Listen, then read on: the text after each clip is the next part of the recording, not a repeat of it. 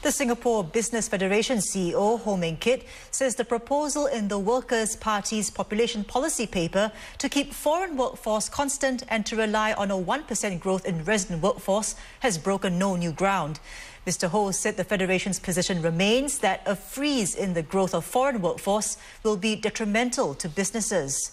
He added that it's too risky to bet that improvement in labour force participation rate will offset the real need for more foreign workers in sub-domestically oriented sectors such as construction, where demand is growing.